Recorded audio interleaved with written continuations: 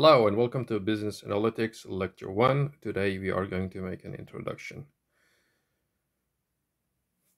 So, as you may know, as you might realize, there is a lot of data these days. A lot of data are being collected, processed by businesses, by research institutions, and a lot of different places. Now, why is there more data now? So, why do we talk about data a lot more these days than we did, let's say, 20 years ago?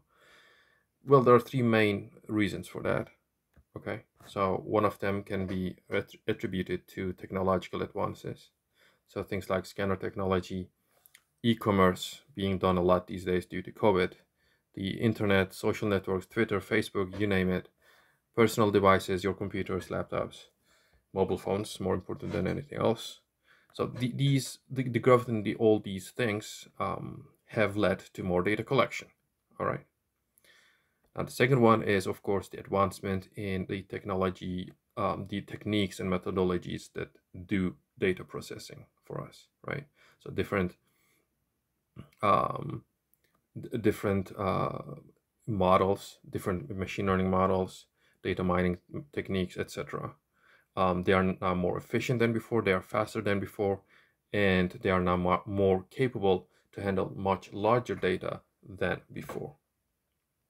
Okay, and the third one, we can name them as being the development in the computer hardware itself. So things like, better processors, much larger RAMs than before, parallel computing, cloud computing, etc. So all these things combined together has led to the exponential growth of data and data processing in um, in these times. All right. So now let's continue to decision making. So what is decision making? So it's the process of to make strategic, tactical, and operational decisions, right? So these are the three main different types of decision making in businesses. Strategic decisions, they really draw the big picture. Okay, it's the big pieces put together. Okay, higher level issues and the overall direction of the organization, the overall goals and aspiration of what they want to achieve. Okay, so at this level, it's for strategic decisions. The higher level management don't care about the very small details. They really draw the big picture to where they want to be next year. These are generally annual. There's also, of course, longer period strategic decisions, like 5-year and 10-year goals, but they really don't delve into the small details. Now, when we go to the tactical decisions, that's really the concern of the mid-level management, right? And at this level now, they try to achieve those goals as set forth by the strategic decision makers. Okay, the strategic decisions are generally made by the CEOs and the C-level executives. And now, the way those things are going to be accomplished, now that's up to this level. Okay, so things like, okay, let's say at the strategic level, let's say a 10% growth is being wanted, but how do you achieve that? Do you open new stores? Do you increase your advertisement budget? And things like that. So I'm not going to go into a lot of detail here, but I think you get the big picture. And then, of course, now this is mid-level. As you can imagine, again, not very small details are being delved into here. So that is being done at the operational decision level. So this is basically dealing with how to run the firm day to day. Okay. So these are done by operations managers. So these can be the store managers. These can be the people at the city level or maybe a region level. So these are going to be concerned with much smaller details. Again, the big picture is set forth by the strategic level, and all these all the decisions that are done by operational level are actually really trying to achieve that goal set forth by the strategic decision makers. So decision making, so those three are the different types of decisions or different levels, you can say. Now, how do we make what is decision making itself? So first of all, we identify and define a problem, right? and then determine the criteria that will be used to evaluate alternative solutions. So once you identify the problem, you need to find different solutions for that, assuming there can be different solutions. In order for you to identify different solutions and to evaluate them, you also have to have criteria for them. Okay, and that's what this two is saying here. And then at the end, so once you have the criteria and once you have identified those solutions, you can evaluate them, and at the end you will choose one alternative. So if I were to give an example for this, let's see. So we don't even need to go to a company level. You can just think of yourself. Let's say you want to buy a computer, right? And now you have different constraints, and also different criteria. So you might say, okay, I want a computer. Let's say, is it, the first thing you probably want to decide is, do you want a laptop or a desktop computer? Do you want a Windows PC or a Mac computer? So these are all decisions you need to make. You need to decide on your budget. So what's your budget? So if you want a Mac computer, those are generally, more expensive than Windows-based computers. So, and if you have only a budget of, I don't know, let's say $500, probably you won't be able to buy a Mac computer, at least if it isn't, if you want to buy a non-used computer. So, so you see, these are your criteria, and also within the, for the computer itself, you might have different criteria. So, is it a if you go with the laptop computer, do you want a 15.6 inch? Do you want a 13 inch? Do you want a, what's your screen resolution? What do you want on that? So there is 4K resolution computers. There's 1080p computers. There is lower than that. Are you okay with anything, or do you have some certain criteria for that? For example, for me, I wouldn't go below 1080p. That would be the absolute lowest for me. I don't like anything lower than that. Keyboard being lit is also important for me. So these are my criteria. You might have different things there. So what's the size of the storage? I'd rather prefer larger ones because, I've got a lot of files and pictures and whatnot. So I could not make it with a smaller size storage. So at the end, once you specify your criteria, then you can look at different alternative solutions, right? And at the end, you have, let's say you have identified 4 different laptops that you really liked. They are, within your criteria. They have different costs probably. And now at the end, you can make a decision saying, okay, among these, I'm either, I'm fine with all of them. I will just choose, let's say, the one that has the least cost. So that's one way of choosing an alternative, right? So now similar decisions are being made by the companies as well. Also, this, since we are now talking about like business analytics, in data science, in data analytics, there is, let's say you are trying to solve a problem, right? You are trying to create a predictive model that can predict, let's say, the housing prices. You can achieve this through different methodologies, different techniques. Now, at the end, what's your criteria? Which one are you going to select? Are you going to select the model that gives you the best accuracy? Or are you going to give the model that maybe runs the fastest? Also, within the accuracy, there's like different types of accuracy. So there's just the accuracy itself. There's also like sensitivity, recall, precision, and different kind of things that we might go a little bit into more detail later on in the class. But so in everyday life, there's always different solutions to a problem. But which solution you will choose will really depend on what type of criteria you set forth to begin with. And based on that criteria, okay, you will choose one at the very end. All right. So common approaches to making decisions include tradition. Probably this is one of the most common ones. Intuition. So these things are really have experience on that, or your friend has an experience, or whomever, and then you listen to him or her, and you trust that person, for example, because he has got a lot of experience in that. And actually intuition, really, maybe we can change that with experience as well here. If intuition is just just a rather just a gut feeling, that doesn't really make sense. But if it depends on the experience of that person, you probably have more trust in that. Rules of thumb, so you can achieve some very simple ideas, saying, okay, when this happens, I will act like this, or under this circumstance, I will do this. So some really simple criteria to follow.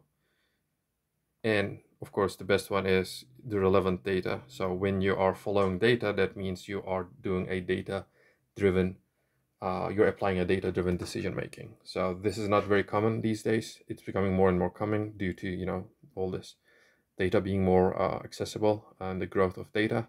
And that's what we are trying to learn in this class.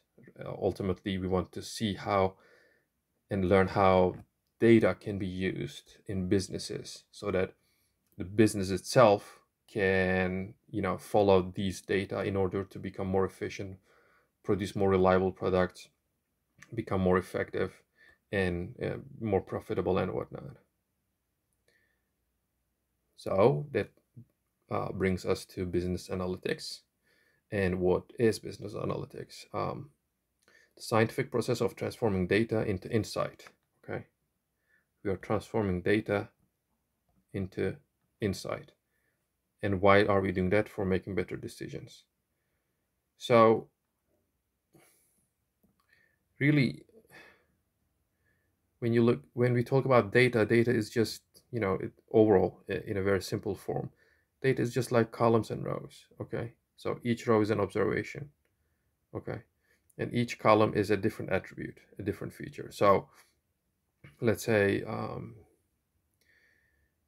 you are observing people here. Okay, so each person is, this is John, this is Mary, this is Michael, and so on. And so here you observe the different attributes of those people. So it's like age, I don't know, income, education, the different movies they have watched, the different movies, and the ratings they have given to those movies, and so on. So when you have like thousands and thousands of rows like this, it's really just a bunch of numbers. You can't make use of that.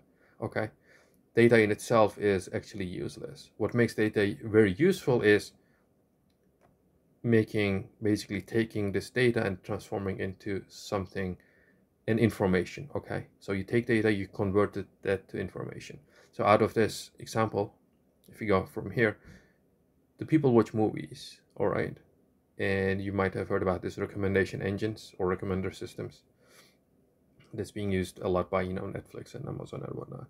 So what these things do is really analyzing all these people, their behavior, the things they have done in the past, the movies they have watched, their ratings, and based on that they come up with recommending that person a specific movie at a specific time, right? So so when you go to those companies, the Netflix website, for example, it will say, okay, it will come up with several recommendations to you. So those recommendations are not just randomly chosen movies. They are based on your past behavior and also the past behavior of people similar to you. So that's in a nutshell, that's called a recommendation system. But now out of all that data, you now have maybe just a few movie names here being listed to you, and among those you can choose one. All right, so if this data was all being collected and if they were sitting there, it's really useless. Only if it is transformed into something useful, then it becomes very very beneficial. So think of it this way: you have in your home, you have a big what's it called, a bookshelf with all the books here, hundreds of them, right? You have hundreds of books, but you don't read any of them. So what's the use of having all these books if you don't read any of them? They're just occupying space, they're collecting dust, and probably in the future they will end up in a trash bin, or maybe we'll just donate them to a library. So they are not useful at all. If they are just sitting there. If you read them, okay. If you read them, they are useful, right? That's the same thing for data. Data, okay, through different techniques like visualization, analysis, machine learning, predictive modeling, prescriptive modeling, whatever, all those things, data becomes useful. All right. Okay, The tools of business analytics can aid decision making. So how does it aid decision making? By creating insights from data. We already talked about this for quite a while now. Improving our ability to more accurately forecast planning. Yes. Helping us quantify risk. Okay, so quantify risk, that's also very important for businesses. Why? Because when they, especially this is valid for new products or new markets, when they are entering a new market or coming up to the market with a new product, they want to know, okay, how much is the potential of this thing being sold? How much is the potential of this thing being, not being demanded at all, and the company ending up in a loss?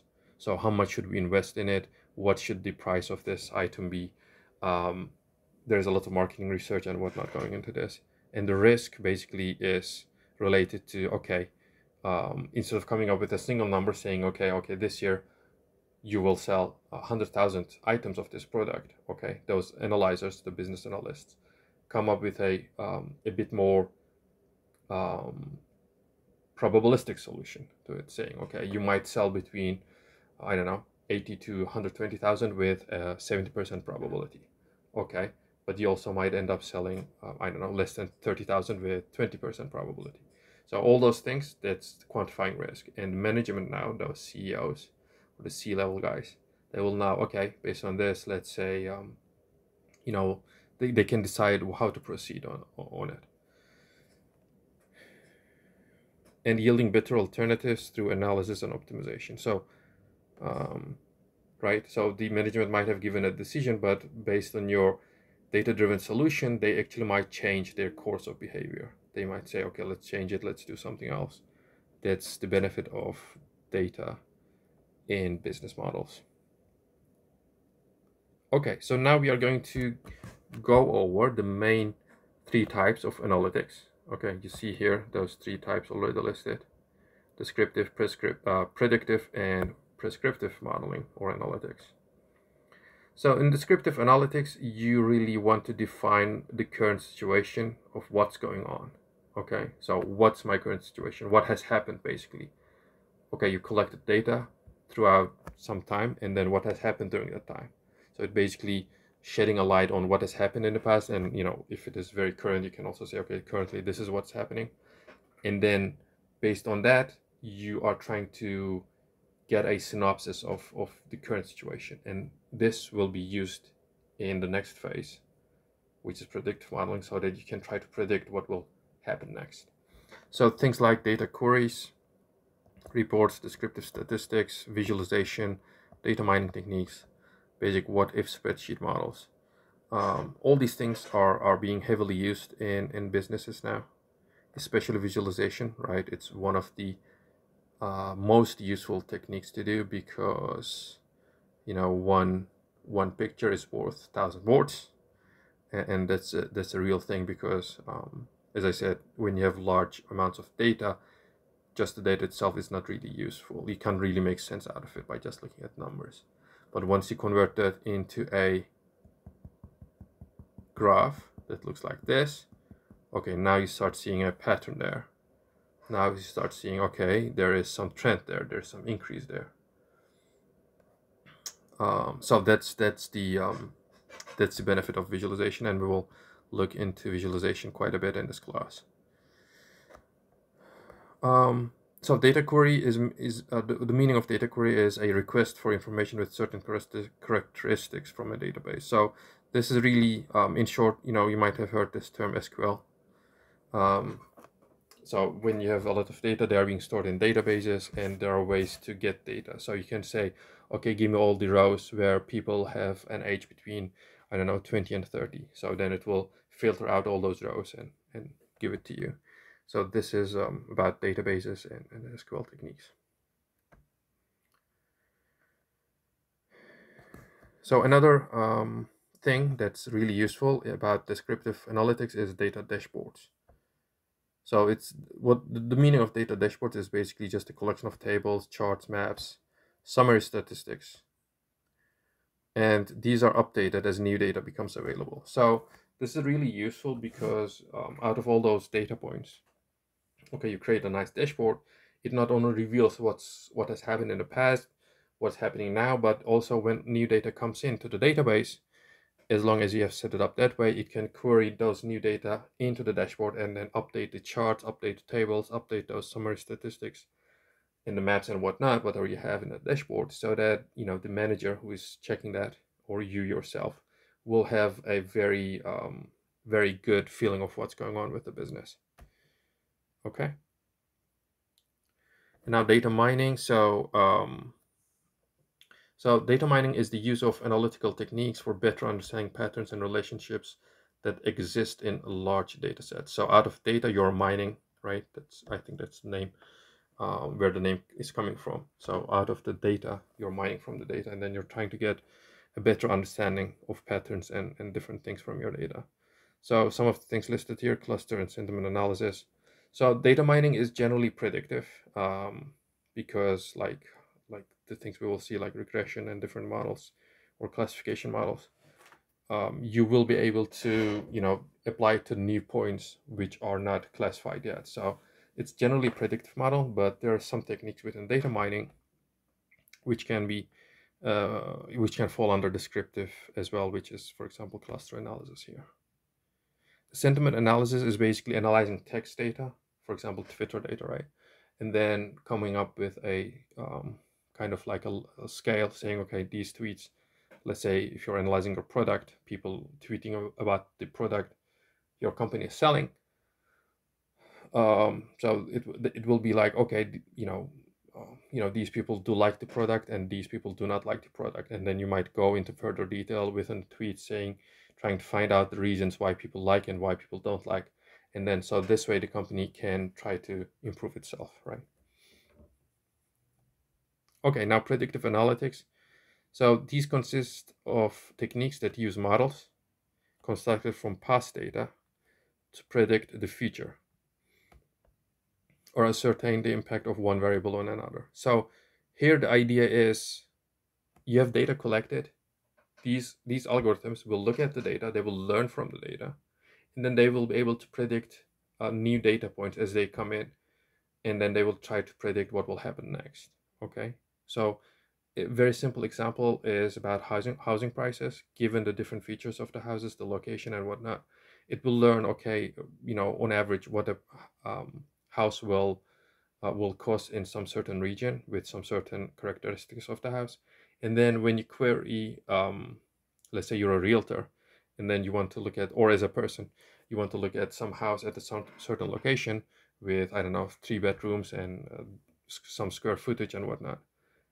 And then the algorithm will be able to predict, saying, okay, this house will cost you, I don't know, $400,000. Why? Because it has seen so many data points with similar characteristics, so it's able to classify your house into some maybe bin. We can define it that way, and then it will give you that price. Now, is that price 100% certain? No, it's not. It can go a little bit up, it can go a little bit down. That's fine. But overall, the goal is to get a general picture out of this solution. Okay, no predictive model is ever 100% accurate. If you see any model that's 100% accurate, either the data is like handcrafted, like super clean, or basically there's something wrong with how the how the model was set up, because 100% accuracy is almost never achievable under normal circumstances. In real world, the data is always dirty, there's always problems, there's always outliers, there's always different inputs, so it's almost never achievable to get 100% accuracy.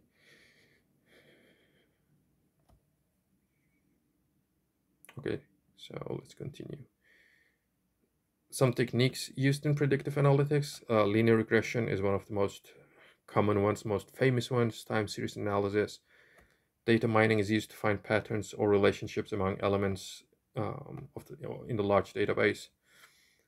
Okay, so we will see linear regression. We will also see some more models. So there's like decision trees, logistic regression, and different models. So we will hopefully see those in the course. Time series analysis is really when you have so like observations, but each observation is at a certain point in time. Okay, so common example is is stock prices here. A very simple example: stock prices. So each day, each hour, or each minute, each second. Even you can measure what the stock price is of a certain company, and you can take note of that. So the stock price is evolving through time, right? All right. And finally, the prescriptive analytics is basically taking all this information and then indicates a best course of action to take. Okay. So provide a forecast or prediction.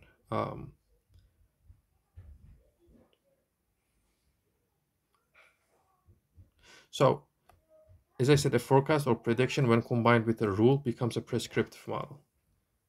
Okay, so you make a prediction. So, the company makes some predictions, but then it has rules as well after that. So, for example, it might find, okay, this market will be quite good to get into, but maybe the company has set some rules that it will not expand into, I don't know, let's say the California area.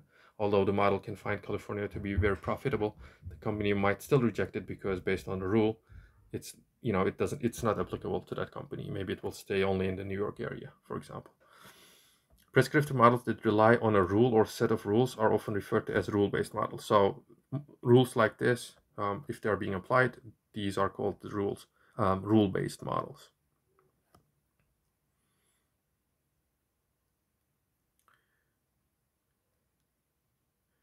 So some more examples here. So portfolio models in finance, right?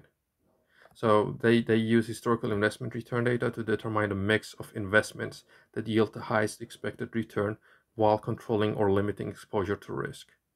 So again, the risk term here is especially valid in finance, right? Highest expected return. So they want to get high returns, but also they want to minimize the risk. Okay, so prescriptive models are being used in these scenarios, and we will look into a bit of this, like how to use simulation or optimization models. Supply network design models provide the cost minimizing plant and distribution center locations subject to meeting the customer service requirements. Okay, so in supply chain, right, there is the location of plants or factories and the distribution centers. And then there's the allocation of the customers, the end customer. So how do you spread your distribution centers and factories so that you can minimize the cost and also increase your profit as much as possible, right? So this is optimization is being used quite a lot in these situations.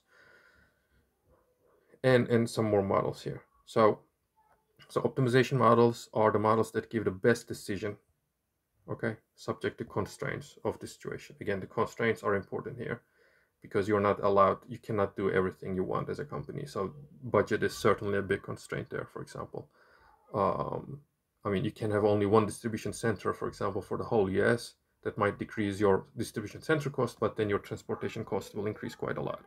So when you have two distribution centers, you will have more distribution center cost, but your transportation cost will decrease. So considering all this together, all fall under optimization and prescriptive modeling. And now, finally, so there's this simulation as I mentioned. So this is especially used in analyzing like the probabilistic outcomes and to assess the risk of a certain good.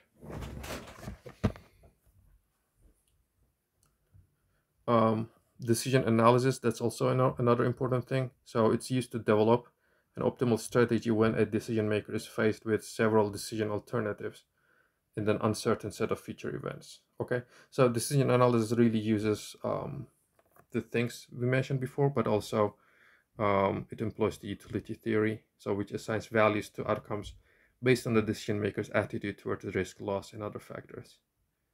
All right, so that's decision analysis there. Okay, so let's touch very quickly on big data.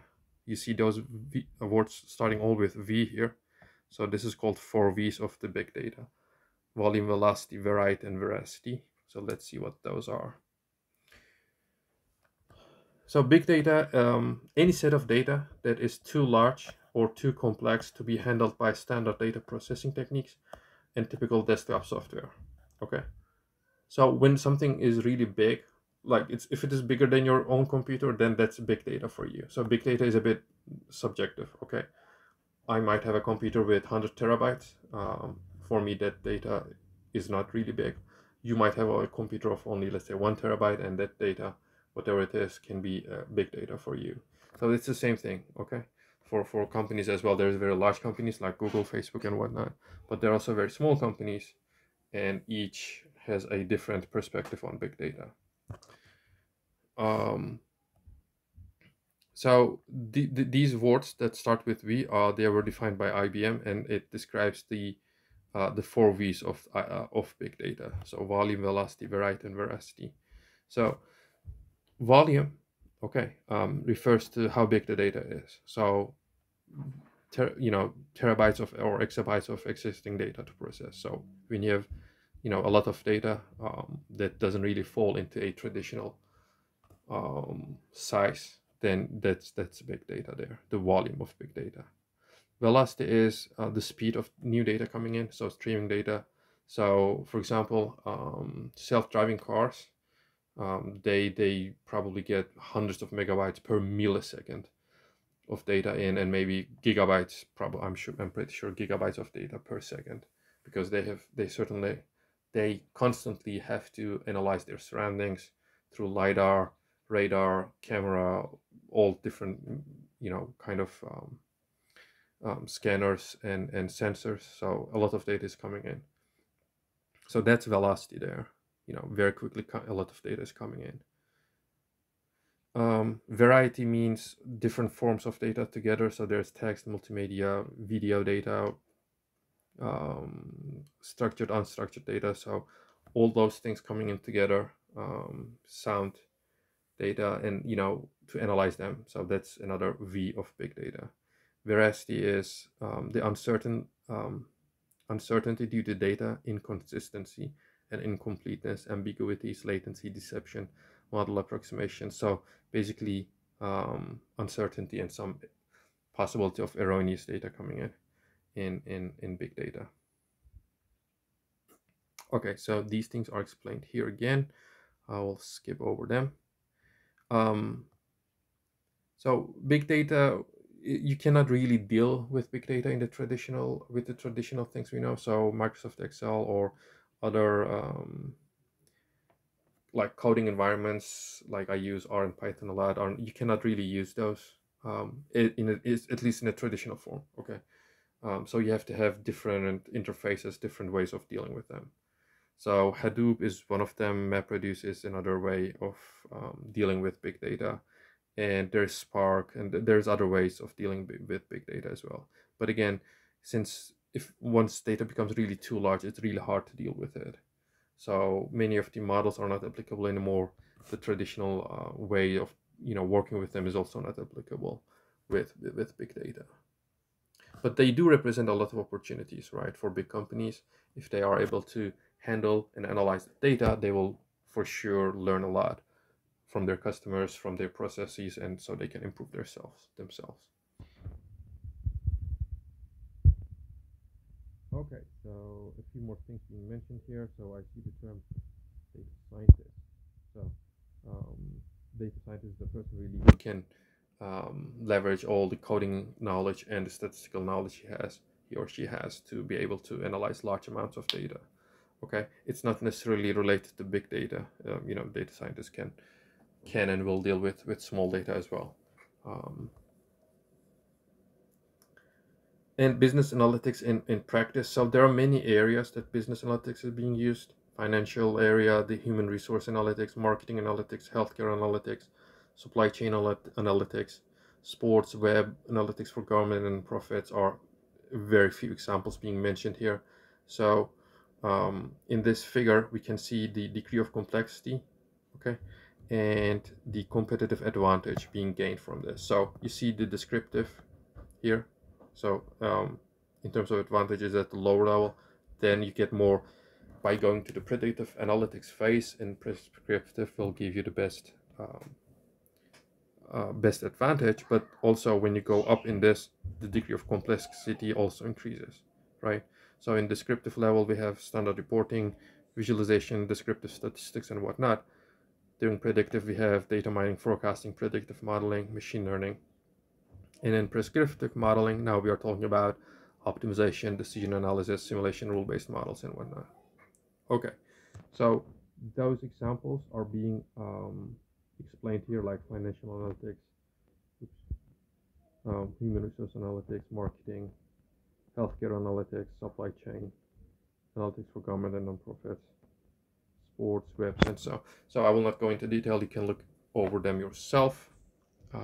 Just to briefly talk about legal and ethical issues in the use of data and analytics. So ethical concerns are really important in data, because there's data privacy, and by making use of data and the algorithms in a not very ethic way, we can really affect people's lives, right? So companies have an obligation to protect the data and not to misuse that data. Okay, so in the data privacy, general data protection is being protected in European Union by different laws. In US, there's different laws about that. So the request for consent to use an individual's data must be easily understood and accessible. The intended use of data must be specified. So the company cannot take your data saying they will do one thing, but they will end up doing many more things. So that's not very ethical. Must be easy to withdraw the consent. The individual has a right to a copy of their right and the right to demand their data to be erased. So I'm not sure whether US is at this level now, but there are more laws in European Union about these. So when you look at the analytics professionals, we have a responsibility, okay, to behave ethically. So, for example, during the summertime, I and a group of other researchers at DePaul, we have analyzed people in Chicago who had a COVID test. Many of them were missing their ethnicity information. So based on their different attributes, we try to come up with their ethnicity, because that information is important to see whether, whether some ethnicities are more prone to getting this illness and things like that.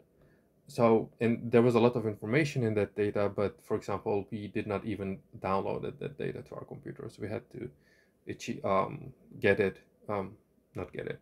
We had to be connecting to our work computer and then analyze it and get the data on a server. Okay, so the data was always on the server and all that, because we did not want that data, to go somewhere. It's sensitive information at the end. So we have to behave ethically. Okay, so we had to sign documents for that and everything, because people's data are there, and we don't have the right to just get the data and do whatever we want with them. We only did what we were supposed to do, and we left it there. We didn't touch it anymore. So the example I gave is about protecting the data, being transparent about the data, how it was collected, what it does and does or does not contain. Analysts must be transparent about the methods used to analyze the data and any assumptions that have to be made from the methods used. Okay, so this is another thing. So this is especially valid if in banking and loans and that sort of things, because if the data is directly making use of the person's house address, now in certain, for example, zip codes, there might be more people from certain ethnic group living there. Now, if the algorithm has some bias for that, now the algorithm won't have bias, but through the training process from past data, it will gain that bias. Okay, it will gain that bias. It sounds like a human thing, but it learns from the data, and if your data is biased, the algorithm will become biased as well. So at the end,